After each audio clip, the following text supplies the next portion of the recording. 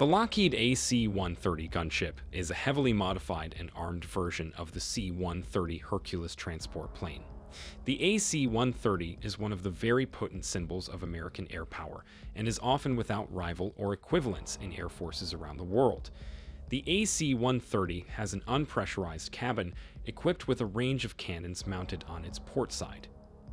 To attack, the gunship performs a pylon turn and flies in a large circle as its cannons are trained on the target.